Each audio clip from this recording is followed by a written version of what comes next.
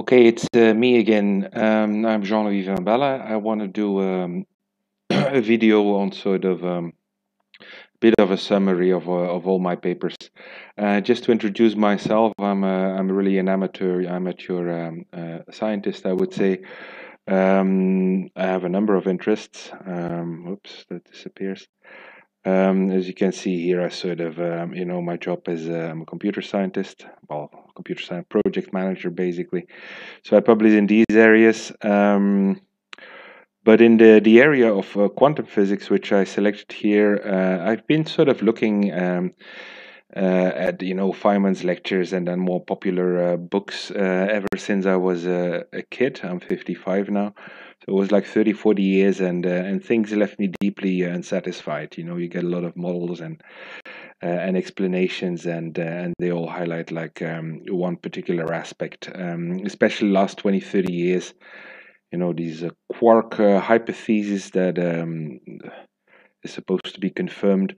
It really leaves you hungry. What is a color charge? I think the hypothesis that there is something, a sort of a nuclear force that would be different than the electromagnetic fields that you have inside of a nucleus, because you have positive and protons and neutrons.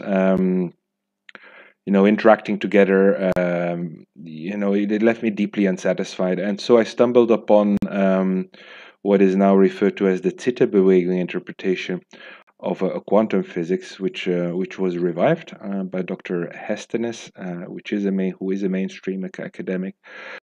So I looked at his stuff, and for me, it goes back to very nice work of Schrödinger, de Broglie, Einstein, Hendrik Anton Lorentz, and I thought, that's it. Actually, somehow after the Second World War, mainstream theorists, I don't know, got a bit confused or engaged in some kind of a group think and started promoting really theoretical schemes that clearly are in some difficulty and get criticized because, they still don't yield this great unified theory. I think the great unified theory is there, and it's based on what I call classical electromagnetism, but then applied at, Planck scale. Really thinking about the structure. This is what surprised me, like in Feynman's lecture. Why don't they think about the structure of elementary particles? What I mean is, we measure a magnetic moment from an electron or proton, so that indicates that these are like superconducting, very tiny superconducting currents that generate a magnetic moment. So we should be able to imagine, whether these ring currents are planar oscillations or more spherical things, or there's toroidal models of electrons and protons around. And that's something that apparently mainstream physicists, if you look in the literature, that left me deeply unsatisfied. You have all these experiments that really measure the radius of an electron, its size, and then and the theory is still that an electron or proton, it's like a point, like infinitesimally small charge that is going around in space and generates a field. Said, well, if you think it has a size, it must have a structure. So what's the structure? To just show where I am, so I thought about these things. I produced a blog, and then about in 2020, 3.5 years ago, I started publishing, and these publications go well, and that encourages me to do these videos and to do what is maybe the last one in this series. So since 2020, I'm still like attracting a lot, higher than 99% of ResearchGate members who first published. My research interest score in the field of quantum physics is now almost top 20%, top 20% of ResearchGate members in general. I like this forum, and I encourage everyone to go in this forum. It has nice discussion threads, much more serious than academia.edu, which I also tried, and other. This is real research, and it's kind of nice that I actually got in based on credentials, as in I was an economist at some point in time, on publications in that field, and so I could promise. I have 0% citations because all my papers, I've never been interested in publishing them in a journal, and so they're in a provocative style, freewheeling style. People who go through my papers also say, and rightly so, sometimes you oscillate between, two ideas or two models, and that's true. I think that's the great thing about not having to worry about, publishing something in a journal, not being academic, is that you can just write what you want and share your worries, and you don't necessarily need to come up with an academic narrative in which you thank your predecessors and then add a little brick to the building they are building. So without further ado, what was my last paper?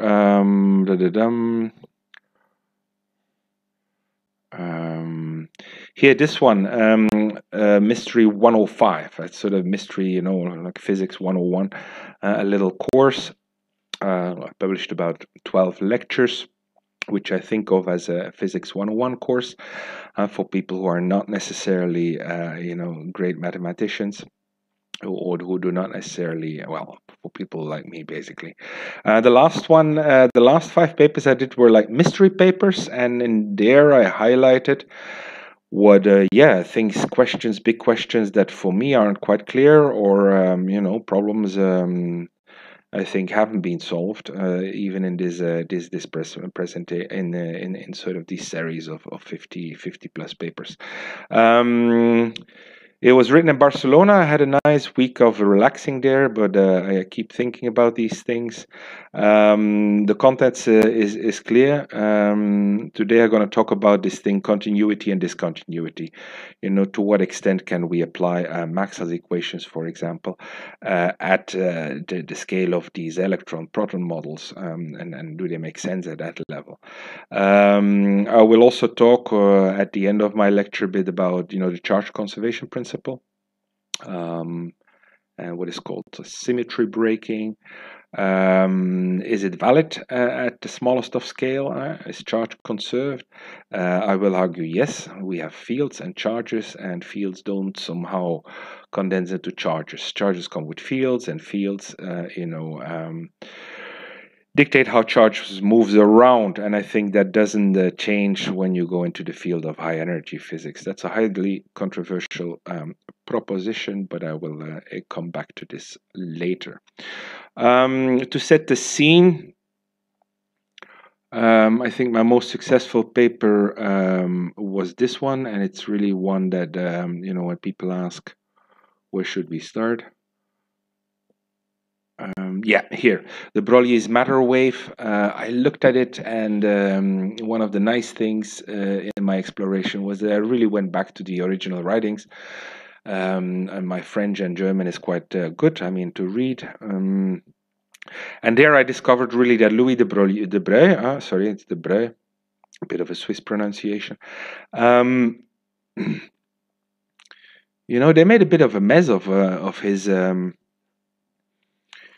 really groundbreaking hypothesis, where the brilliance of it was that he looked at matter particles as opposed to photons,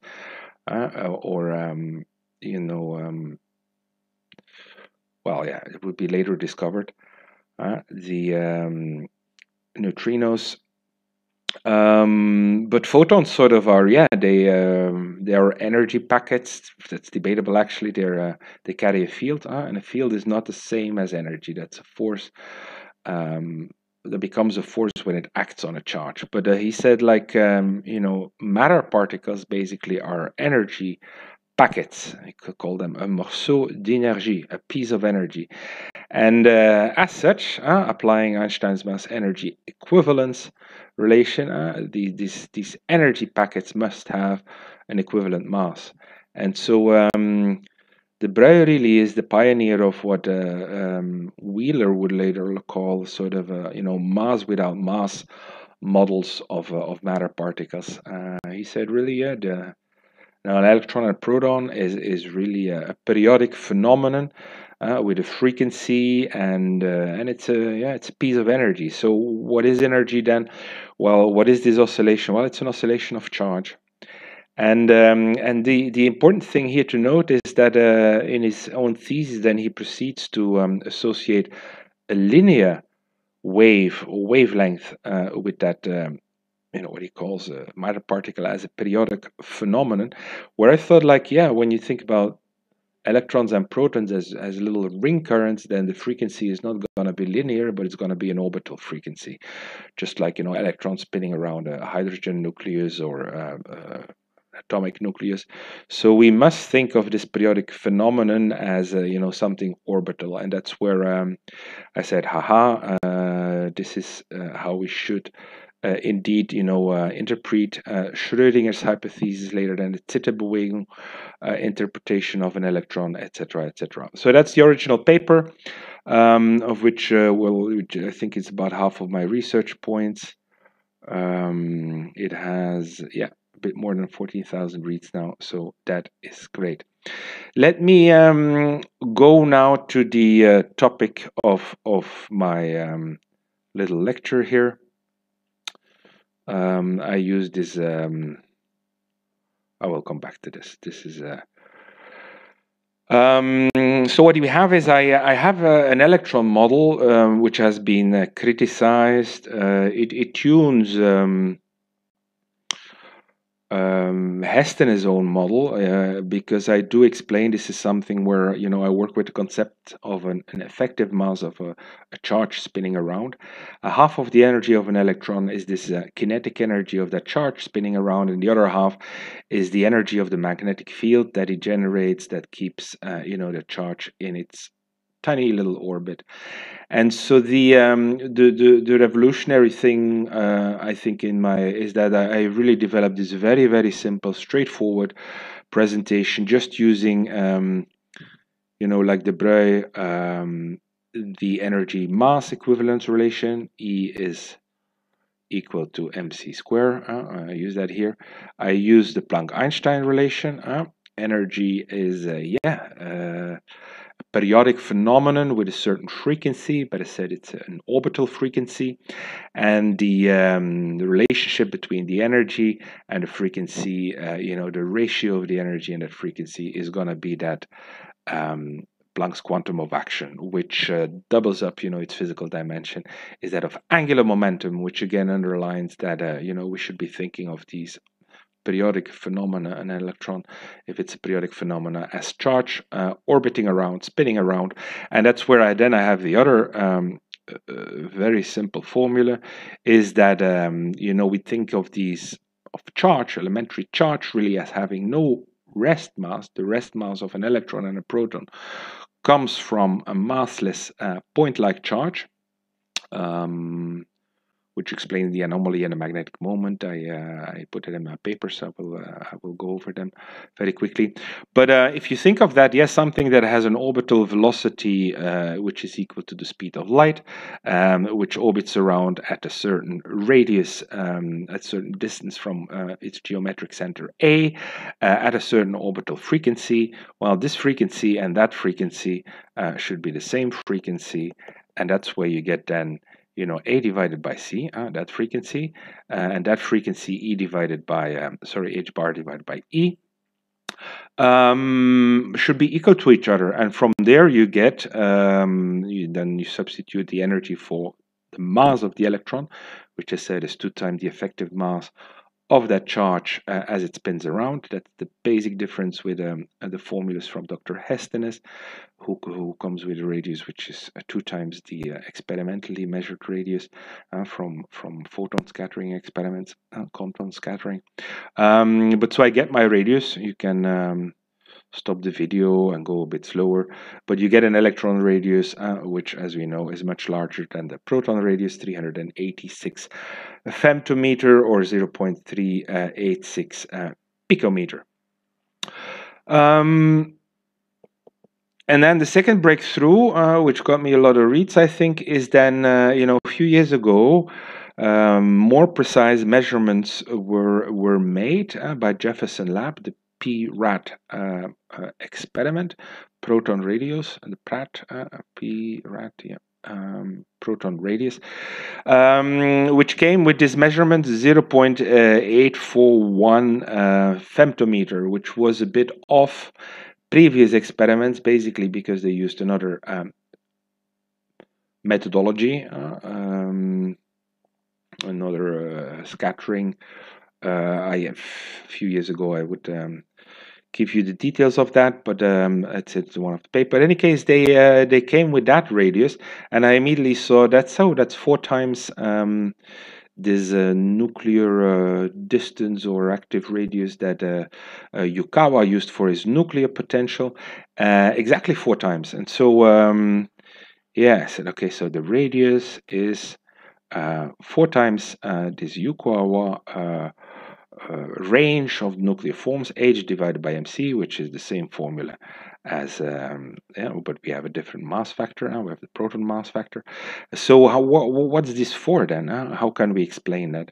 And that I turned upside down and thought about it a lot, and I think 2 or 3 papers really differ from each other, because that factor 4 must somehow be in these equations. Where do we put that factor 4, or do we divide it over these various equations? In the end, I think this one is the most logical, because the Planck-Einstein relationship is indeed energy is h bar times the frequency.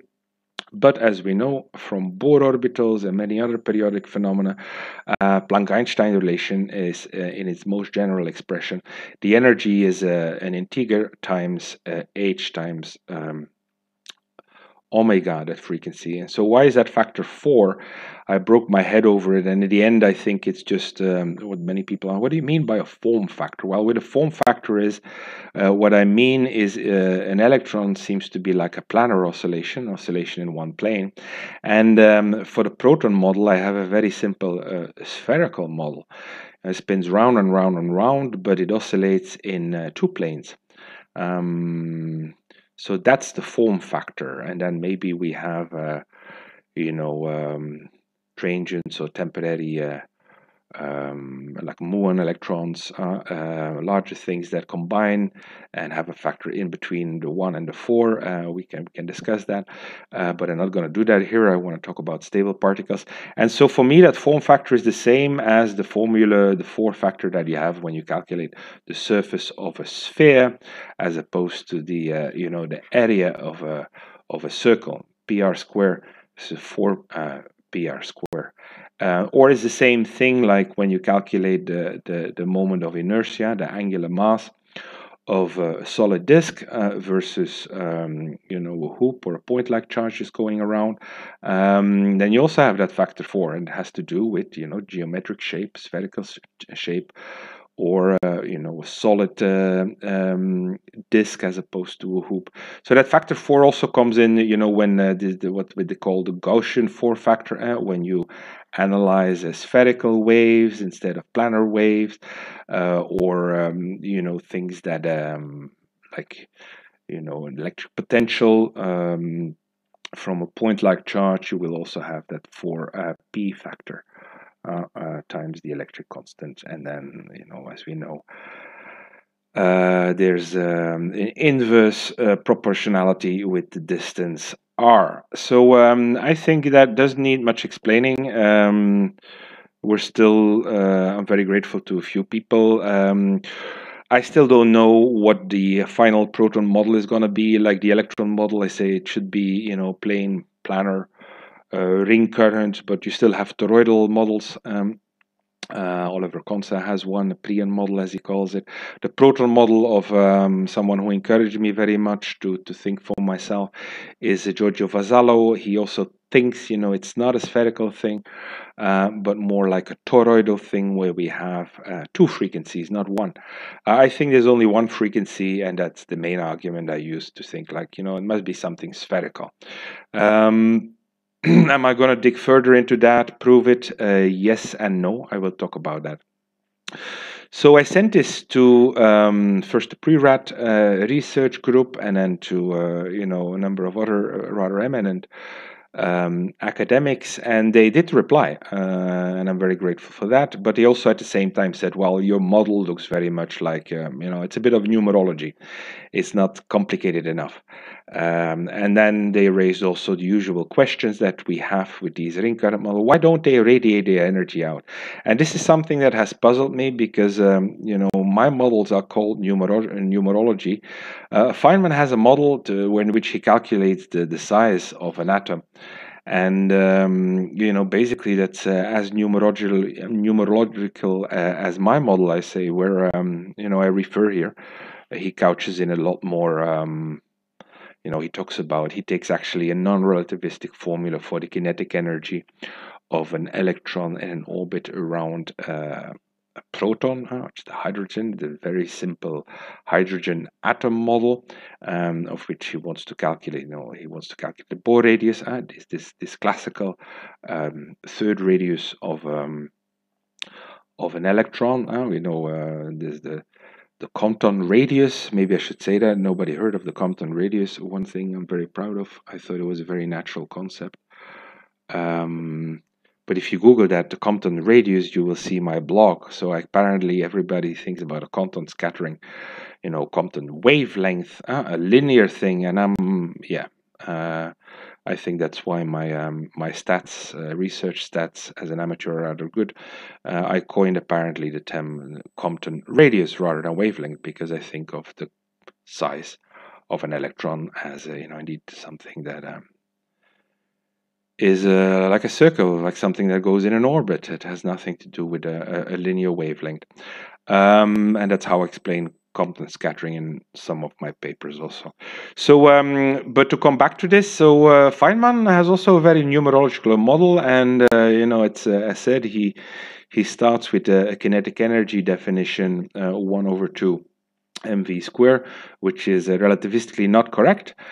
So I simplify his argument here. The relativistically correct definition of kinetic energy is the relativistic linear momentum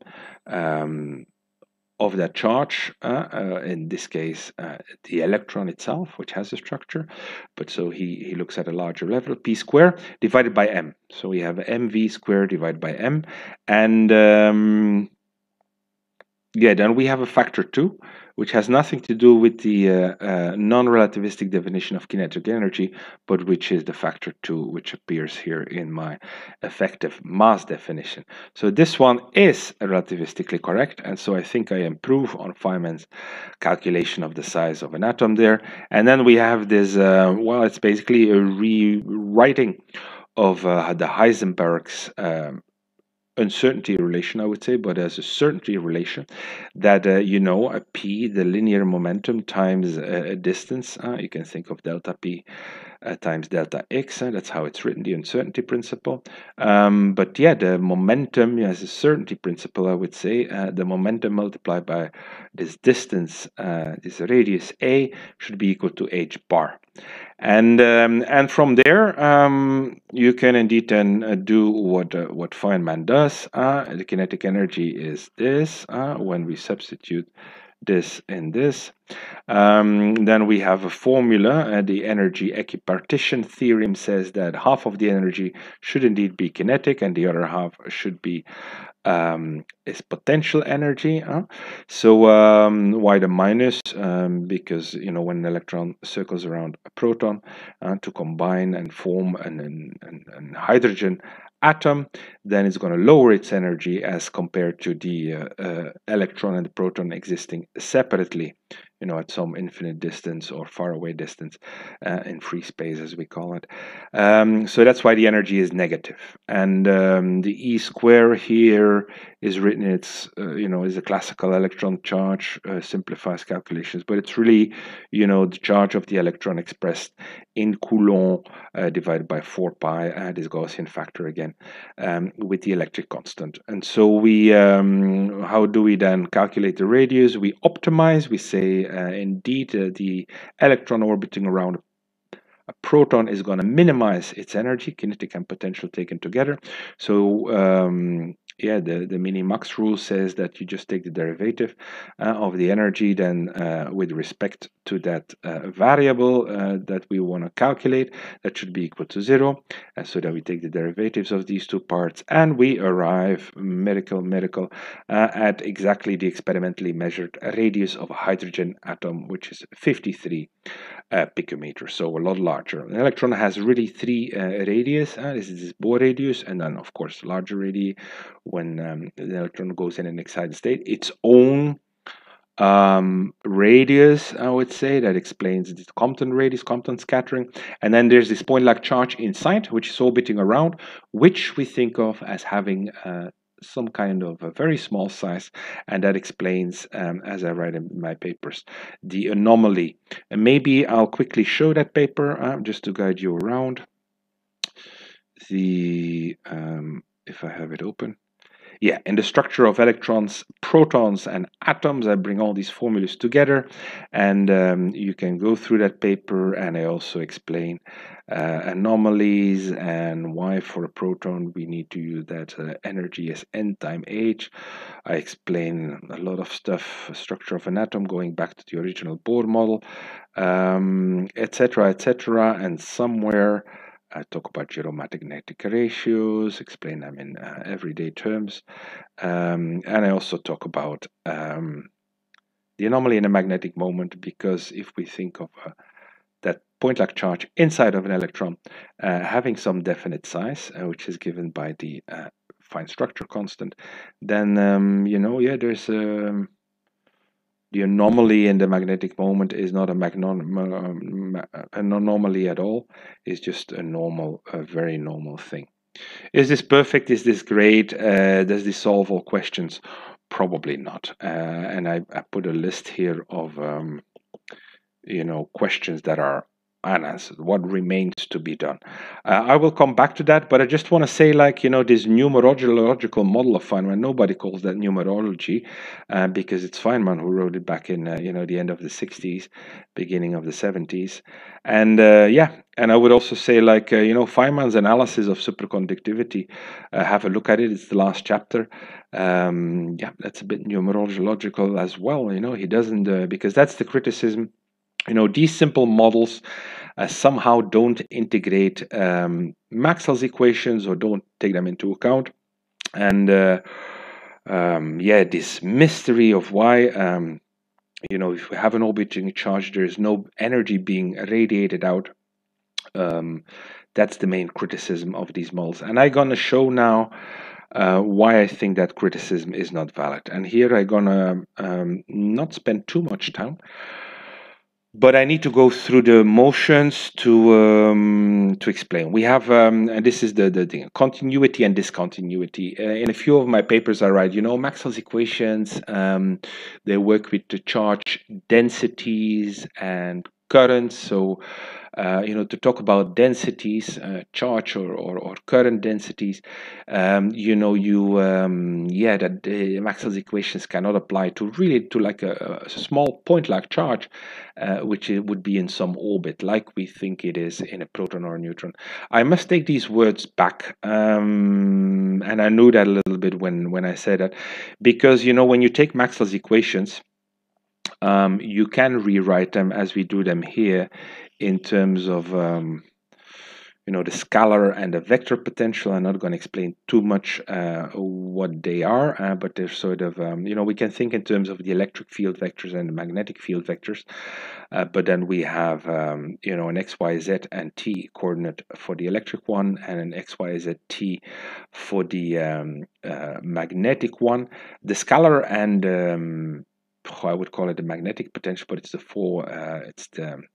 the vector potential. When you combine them in a 4-vector, you get a math that is much nicer, and you can always go back to your more visual or conceptually easier to understand interpretation in terms of electric and magnetic field vectors by differentiating.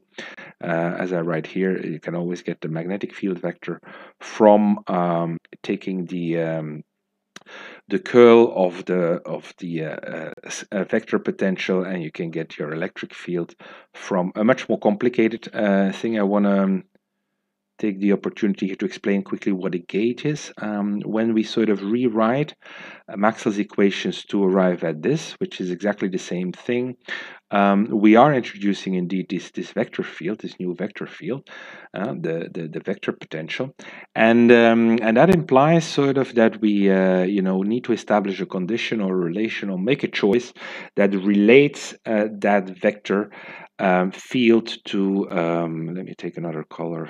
That's going to be maybe nicer. This color. To the scalar potential. So we need to establish some kind of relation, some kind of condition, and that's what's meant by choosing the gauge for in electromagnetic theory. It's a very straightforward gauge. It's called the Lorentz gauge, and Lorentz is not Hendrik Anton Lorentz, but it's with a T. It was a Danish scientist in the 19th century who saw that and helped, arrive at this more abstract but simpler, because we only have two equations, expression of Maxwell's equations. Now the point is, that looks very complicated, and in very specific situations, solution must come out of it, and its solution for the scalar potential, and as you can see it here, we have a Laplacian acting on the scalar and the vector potential respectively, and then we have the second order time derivative acting on the same, and that really resembles the general three-dimensional wave equation we would have, or that we see when we talk about how waves propagate. The functional shape of such wave, well, that depends on the physical situation. We can have plane waves, spherical waves, and I put formulas here. So these functional forms depend really on, well, the actual sources, the charges at the origin that got these waves started. And so then, you have specific solutions, but there's also this grand general solution, which I refer to Feynman for a derivation. Really very interesting, and you should be aware of it for any charge distribution. So we have a charge somewhere at a point xyz in space at some point t, because it could be dynamic and change. We have a current going through a point xyz at some point t. The current may also change at some point 1 and at some point t. Now the remarkable thing is that in these generalized solutions, it's a mathematical beast, is that we must take the retarded time, which is the time it takes actually for an effect or a field to travel from point 1 to point 2, and so that time interval is given by the distance divided by the velocity, which is c, and then we make this integral all over space around that point 1 where we want to measure or calculate the scalar and vector potential. And so there we are. So we have lots of integrals, and then we have only calculated, the scalar and vector potential at one specific point in space and in time. So you can imagine, you would need supercomputers to calculate anything meaningful in a real-life situation, which can be very complex with charges everywhere and currents going from here and there and moving charges. So the interesting thing is this general solution is not very useful to approach what we are talking about. What if we have a single moving charge? Like we have in our electron and proton models, we think of a point-like charge, not infinitesimally small. It has some tiny little size, given by a defined structure constant, the ratio, or applied to the that 386 picometer. Femtometer. So that's what Feynman then also does. He said, okay, let's take the simplified situation where we have only one charge. And let's calculate that charge is let's calculate at some point in space, we call that point 1, at some point in t, what scalar and vector potential that we have. And I said, if we want to calculate the electric and magnetic field vectors, we can easily do that by differentiation.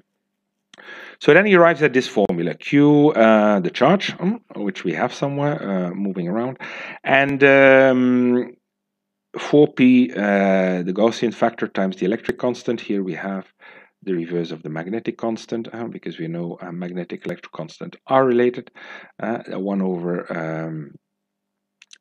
the product of the magnetic and electric constant is equal to c squared.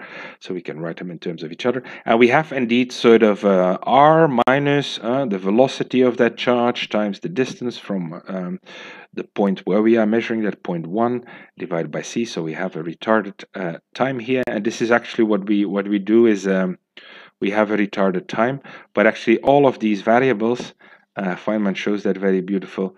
The velocity must also be measured at a point in time which is the retarded time, because electromagnetic effects need some time to travel through space to the point where we are measuring their effect. Now, the interesting thing, and this is the one where these simple models, electron models, get criticized, is that you get you can rewrite it, and the Feynman himself does not recommend to try to recalculate the result, but he tells you how to do it. He says he basically re-derived this result, but later discovered that actually Oliver Heaviside, famous mathematical physicist, had already derived it in 1902. He arrives for the electric field and the beta field, which mechanically depends on the electric field. This formula where we have, I'm not going to explain it, it's very interesting. I give the reference here, chapter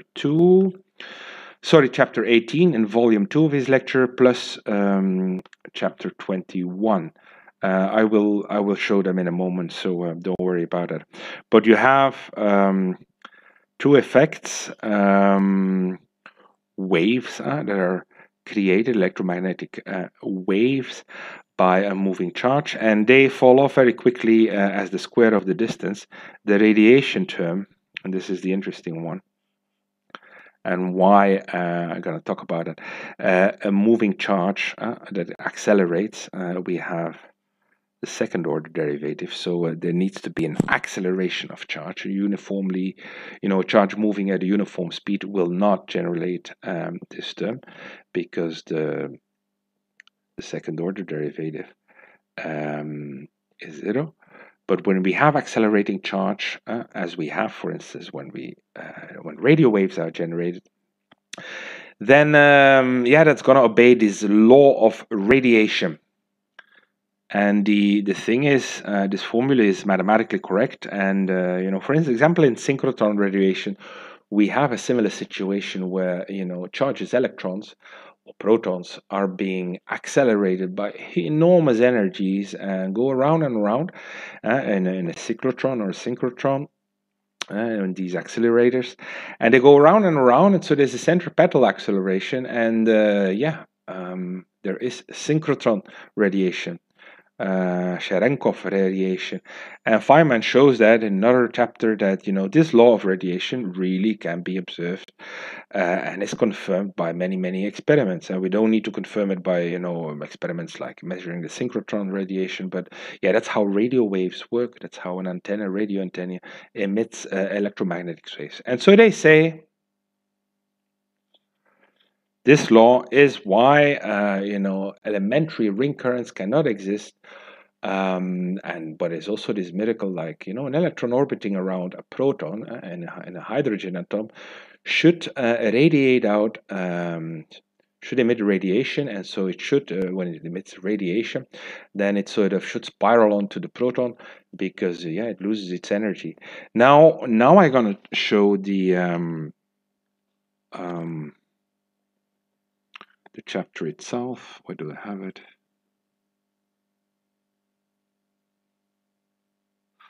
No, that's his size of an atom.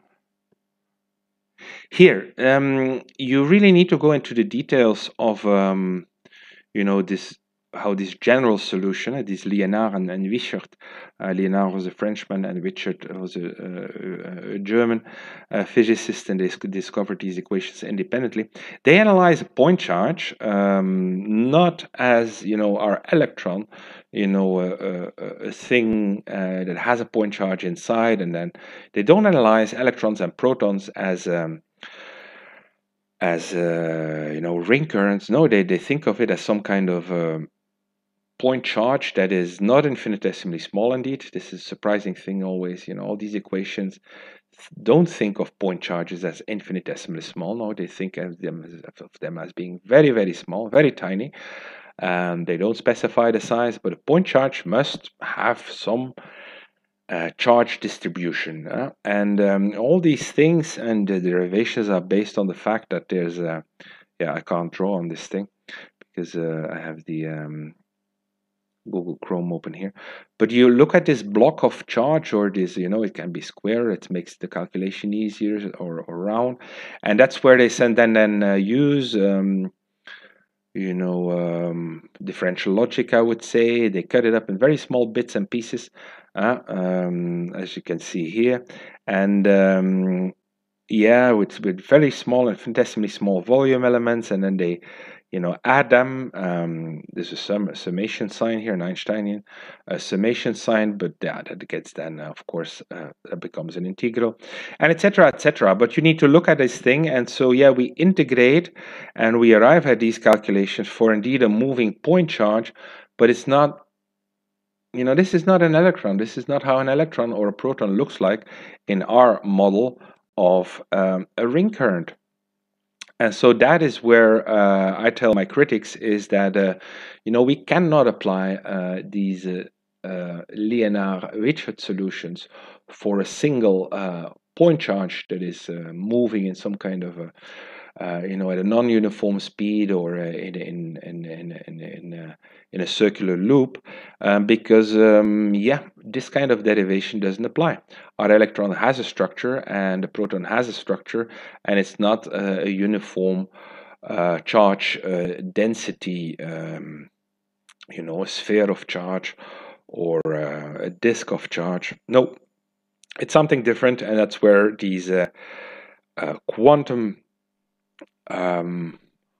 equations, the Planck-Einstein relationship and Einstein's mass energy, they can be applied directly, and there's no contradiction. These models are fully consistent, as what I write here also with Feynman's analysis of superconductivity and his own theory, or would say his own theoretical derivation of the size of an atom, which he downplays and says, this is kind of a heuristic model of an atom only. I'm going like, no, it's not heuristic, it's precise, and it's fine. So I've been rambling a bit, and I'm gonna take a small break maybe to look at what else I wanted to show you. This, we talked about that, these electron, that's the paper I referred to you. I'm gonna come back to charge conservation in a moment. Maybe I should do that now.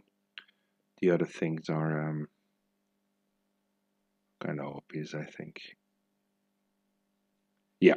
Okay, I've covered that. So the what remains to be done. Recently, I got some interesting suggestions, and people do mail me and contact me on ResearchGate and say, "Oh, look at my model, look at this, look at that." I'm gonna clearly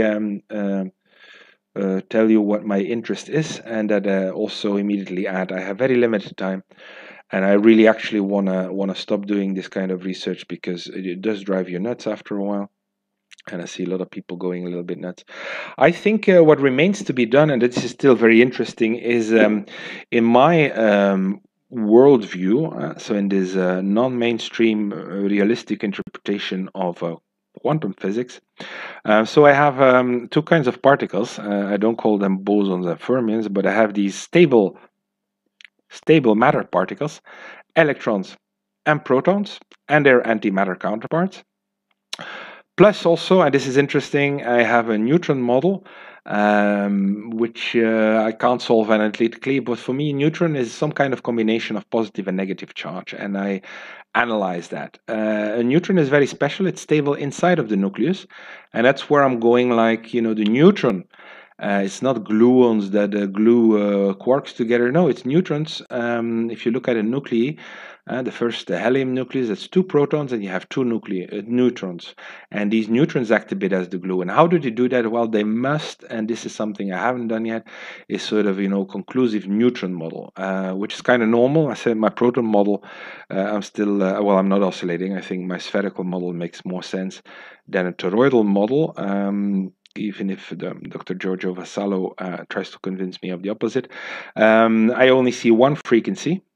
The Bruys frequency of a proton is the Bruys frequency of a proton, and it's related to its mass, and that's where all the other variables come out of very easily. Also the magnetic moment, which I calculate.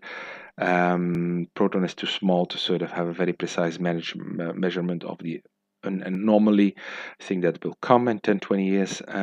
People will measure or perceive of some kind of anomaly, and that's going to be interesting. But this analysis of stable particles versus all these transients and the particle zoo. A neutron has a fairly long lifetime, and I said it's stable inside the nucleus, so I wouldn't call that a transient. But at the same time, it's a non-stable particle in free space. But there's so many other non-stable particles, and that's an analysis in high energy physics where, and that I write here, should probably be worked out in some kind of a new S matrix program, a Spoor matrix, where you do write a wave function. I do that for an electron and a proton, so I do represent them by a wave function, and the wave function just represents the motion, as Dirac puts it. What is a good representation of particles? Well, it's a wave function representation, but what he talks about really is the equations of motion of charge. That's what should be modeled. He wrote that in 1932, and he repeated that in 1956 at the last edition of his Principles of Quantum Mechanics. So some kind of new S matrix. When you have these functions and you go from one group of stable particles, you smash them all together, and then some kind of new equilibrium appears. In between, you have all these unstable particles that merge and disintegrate into more stable components. That's an analysis that probably needs to be redone to make sense of the particle zoo, which has only become bigger and bigger. An analysis of nuclei. I said I don't have the equations of motion for the positive and negative charge in a neutron, and I don't exactly know how they act as a glue. But I have one paper. I'm not going to show it, or maybe I should. Let me go to my profile. The research. The proton yarn ball puzzle I talk about. This is the proton model, where I talk about all these models that are around, and apparently nobody makes a choice. My choice is made. Lamp shift in classical terms, where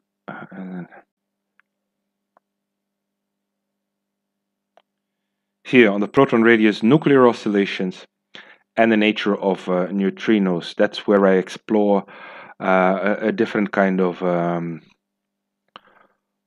model that we should apply to explain why this or that nucleus consists of 2 protons and 2 neutrons, or 3 protons and 2 neutrons, and where all these isotopes come from. That there's a lot of stuff to be done in that area. I'm sure I am not going to do it. Let me talk to the main second topic now, the charge conservation law in the context of high energy physics. And here I'm going to go back to my paper. I hope I still, the metaphysics of physics. I recommend reading it, so I'm going to read it a bit. The realistic interpretation of quantum physics that we have been pursuing is based on this dichotomy. We have fields and charges, and matter particles carry charge, while field particles, photons and neutrinos, do not. We argued as convincingly as we could, but it is and remains a minority point of view within what is already a non-mainstream interpretation of quantum physics, that charge must somehow be conserved always. I refer to a paper I did that, most particle reactions that involve matter-antimatter pair creation or annihilation take place at a nucleus, or they involve transient particles such as pions. The pions are rather heavy and are either neutral or charged, plus or minus. But even in neutral pions, we think there's positive and negative charge inside of them. So when positive and negative charge annihilate each other, we think it is kind of a nuclear reaction. We analyze matter antimatter pair creation and annihilation as basically a nuclear process. And coincidentally, I didn't think too much of that, but I actually gonna show, going back to the publications, it is actually my second most read publication. And so people who would like to dig further into that, well, I welcome them. And these are questions I would entertain if you have sort of doubts on my model. I will talk about the anti-dark matter in a moment.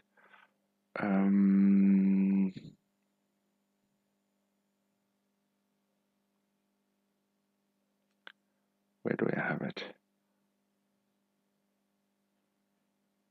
Nuclear force and neutron. I said you can analyze everything in terms of a deuteron model I tried to make. Electron propagation. I rewrote a number of lectures. Fields.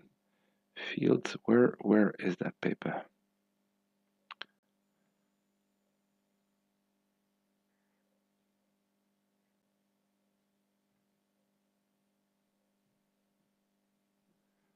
I don't see it. Where would it be? I do have a paper on, charge and charge pair creation and annihilation as a nuclear process, and I don't see it here.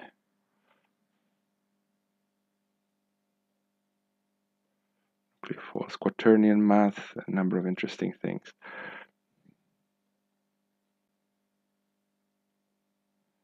It's kind of weird. Here it is.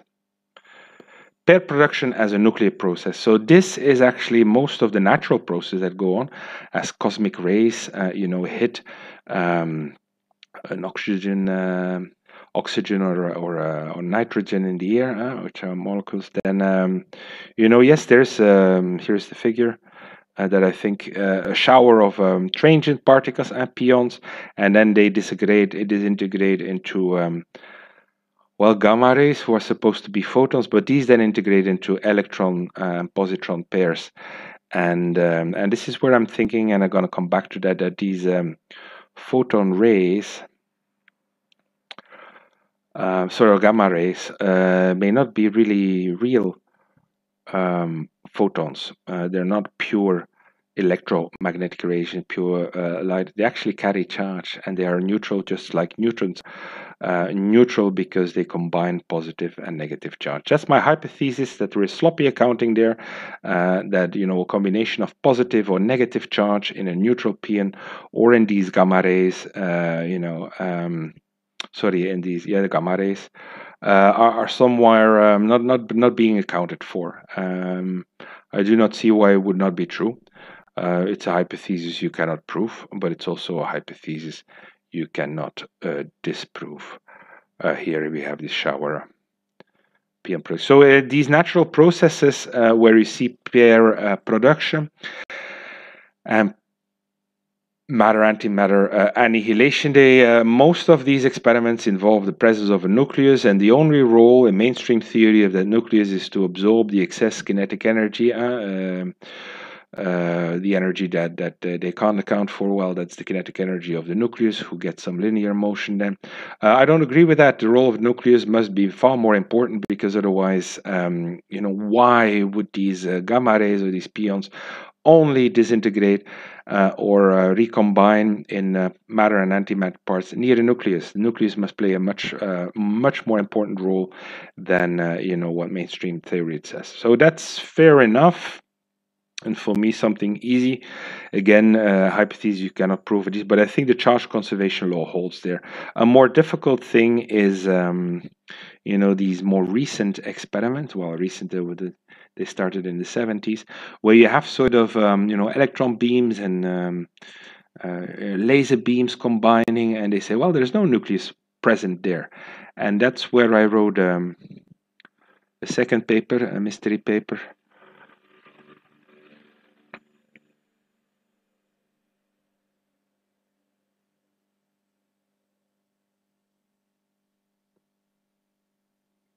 Galgo goes into detail on that, on these kind of processes, and I argued the same thing. Charge just, it doesn't vanish, and I feel that I'm in rather good company, because there was a Science News article in 2021 who commented on these articles, and someone said there, indeed, these photons that are used in these experiments, they are like, well, virtual photons. They surely aren't real photons. They have some rest mass. And I'm thinking, yes, if they have some rest mass, then it means they must be carrying a charge. So that means they aren't real photons. And then, you can argue, and this is what I write in the paper.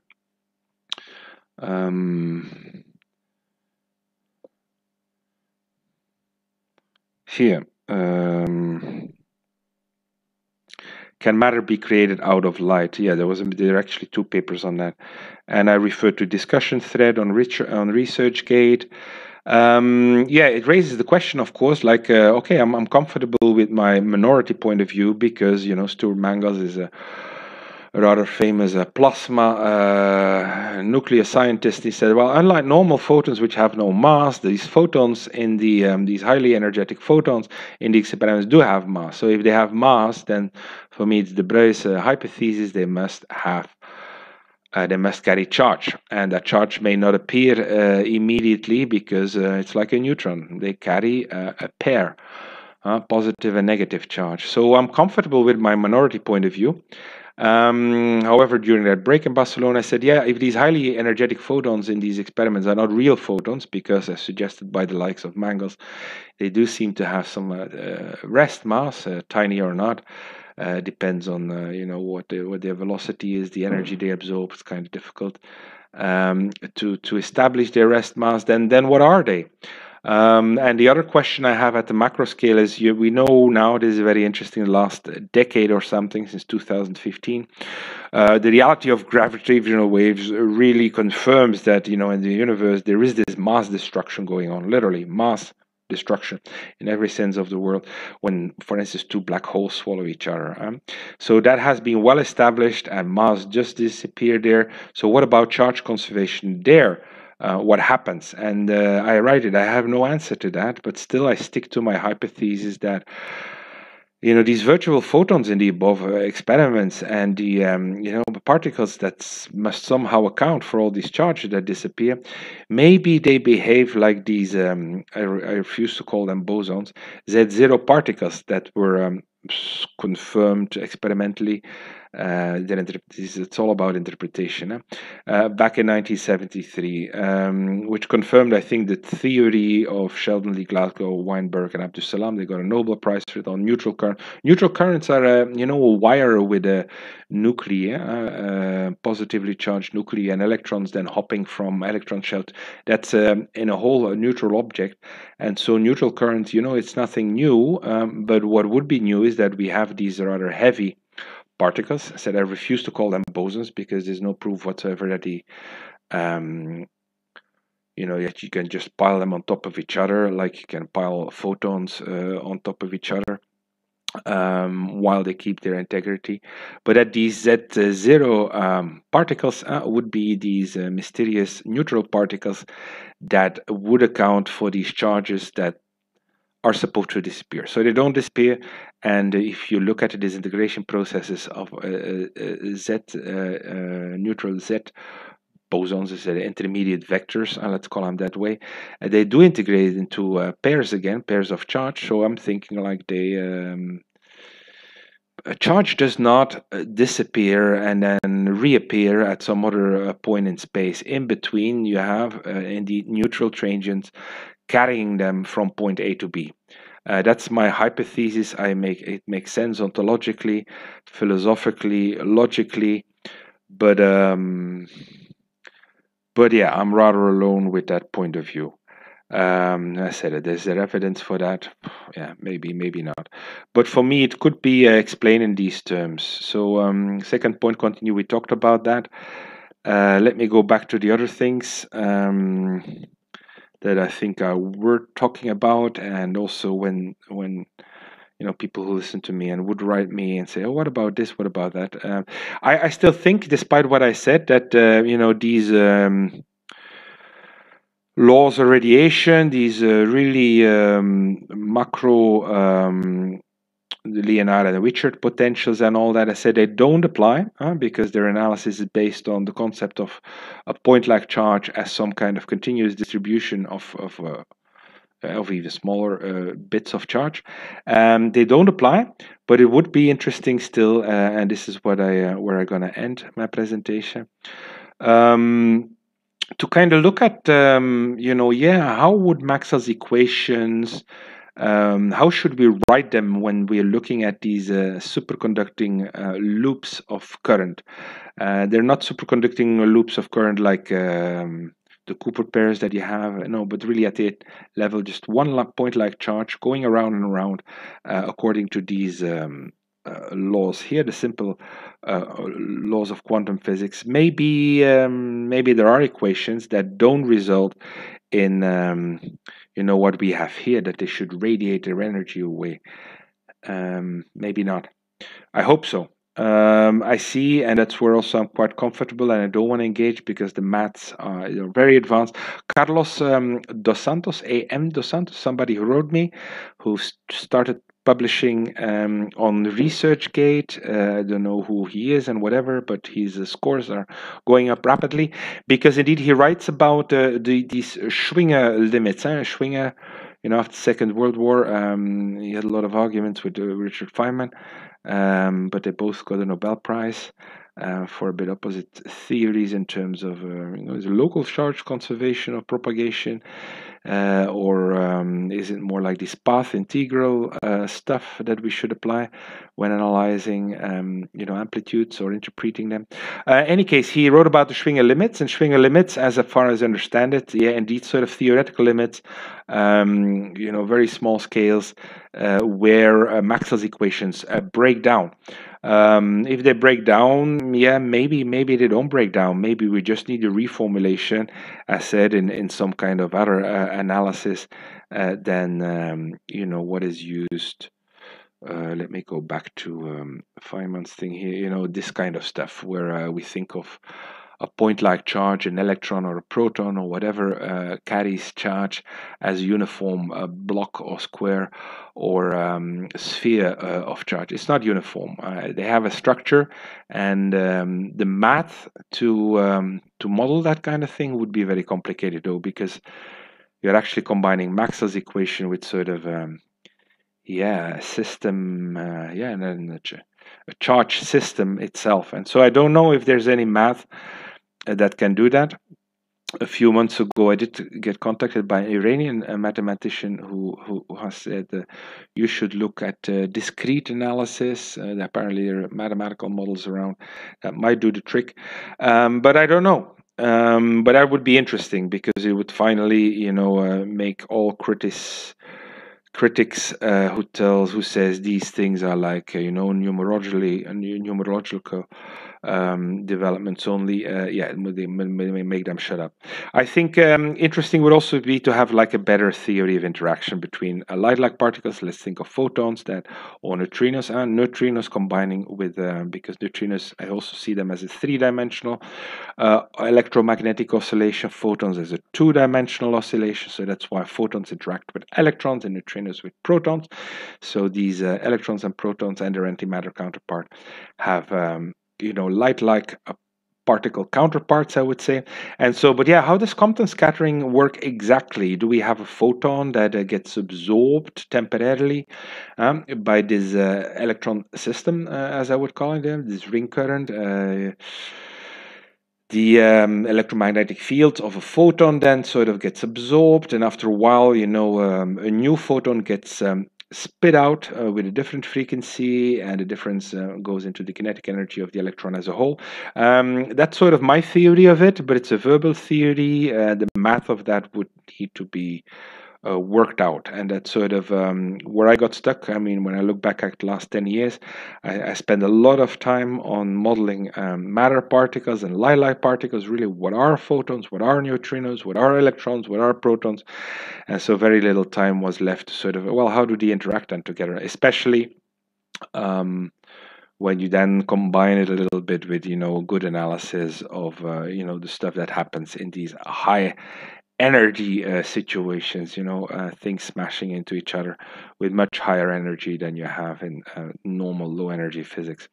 The last thing I'm going to do is, and I find it interesting, I see a lot of nonsense and interest, a lot of interest in what is dark matter really, dark matter energy. My hypothesis is that we might have a right-handed electromagnetic force. The curiosity, and I quote Occam's razor principle, is that the electromagnetic force, the electric field vector and a magnetic field, you cannot disassociate them.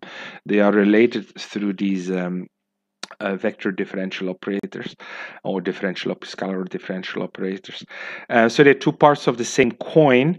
What is remarkable, though, is that the magnetic force is, it follows the electric field vector it follows it with a phase difference of minus 90 degrees, depending on, a correct choice of your coordinates. And so we see that minus sign there. We also see it here. If that would be a plus, we would have an electromagnetic force. Said for me, there is no nuclear force. There's no nuclear charge. That's also where weak and strong forces. If you have a force, you need to show me the charge. Electromagnetic force acts on an electric charge. There is no magnetic charge, and so for me, there's also no nuclear charge. There's only electric charge. And so, but what we could have is some kind of this is a left-handed, what we see in nature in our matter world, and with matter I include antimatter, positrons and antiprotons. They do respect the Maxwell's equations. They behave like it. The magnetic moment they generate, it's all according to these laws, where I think maybe in some other universe, which we seem to observe, we have a right-handed electromagnetic force, and that would explain what dark energy, dark matter, these dark photons or dark neutrinos, the counterpart light particles of the dark matter particles, if they have a different handshake, so to speak, then they would shake hands with our protons and photons or electrons, so we wouldn't be able to absorb or have interactions between them. This is a very speculative hypothesis, but it's a very simple one, and I'm kind of proud of it because it would make, that's why I do think a bit of my theory as a grand unified theory. I don't cover gravitation, but that's because I believe Einstein's intuition that gravitation has to do with a non-Cartesian structure of the universe. Makes sense enough for me. Gravitation does not need an explanation. It's a geometric feature. But it's another discussion. So I think apart from that, when I don't want to look into gravitation, Occam's razor principle, which says that all mathematical possibilities must correspond to physical possibilities, and all mathematical possibilities then you mean in the simplest of models, which for me is Maxwell's equations combined with the Planck-Einstein relation, the quantization of energy and momentum, linear or angular, and the mass-energy equivalence relationship, which I said basically anchors a mass without mass interpretation, and really tells us, mass is not an essential, it's the inertia, mass is the inertia of to a change in the state of motion of charge. And fields have an energy also, or carry energy, and so that's why they have also an inertia. But that's sort of what I think is complete, except for possibility. If you see these equations, the only degree of freedom I would have to change these equations is put a plus here. Of course, you will say then we would have a minus here. That's correct. And maybe some other things would change in this set of equations. But it's clear we have like a virtual counterpart, I would say, a mathematical counterpart to Maxwell's equations, which would model a right-handed instead of the left-handed electromagnetic force that we know, and that would be very beautiful, and it would wonderfully explain, dark matter and energy, which we know is there because it has an equivalent mass. And it's through the behavior of galaxies. I'm not a specialist in these things, but there must be a lot of mass around there that we can't observe, an energy with an equivalent mass, and that must be there because the observations of how gravitation works there and how galaxies and planets move in certain areas of space. It's not explained by the matter and energy that we can observe, so there must be dark matter and energy out there. And the only why don't we capture any radiation from it?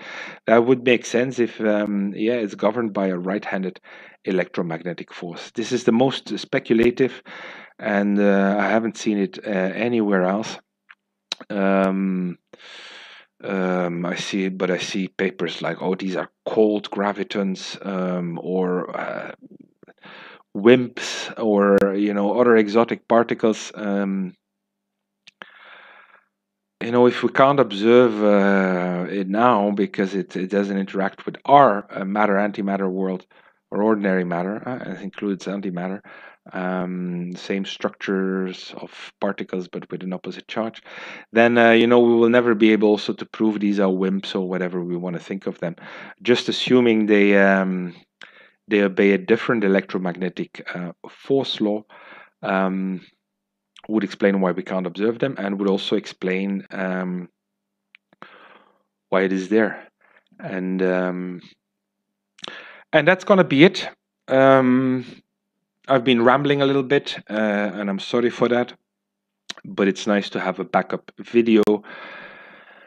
If I get more questions on my papers, or people say, well, can you look at that? What's your vision on that? And what have you solved? What didn't you solve? And especially, I'm happy I answered the question, the easy criticism that mainstream theorists have on these Zitterbewegung interpretation of quantum physics. I think this lecture I showed why such criticism is not valid, and why these eternal references to these classical laws of radiation, why they don't apply to electrons, protons, and atoms as looked at as systems, ring currents, or combinations of ring currents.